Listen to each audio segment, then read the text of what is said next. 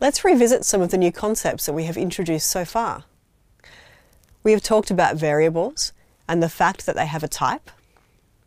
Most programming languages have a range of generally useful data types which can be used for variables that you create in your program. The one we have used so far is integer, which is a numerical data type representing whole numbers. You can also have floating point numbers, which are represented in processing through the data type float. And another important data type in programming languages is called Boolean. Boolean variables can have either the value true or false. Although we won't use them very much just now, you will see in a couple of weeks that they become extremely useful in programming. We have also introduced a new word, the expression. When we talk about an expression in programming, we are referring to a range of mathematical and logical expressions, such as you would previously seen in mathematics.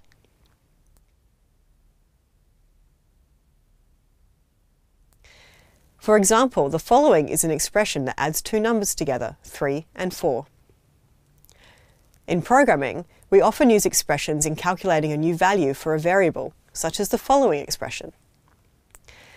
This calculates the result of the expression 3 plus 4, and then assigns that value, in this case 7, to be the new value of the variable x.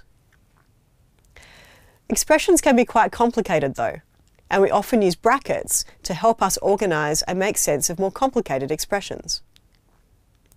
The following example shows you how we do this. Can you work out what the value of the variable new height would be?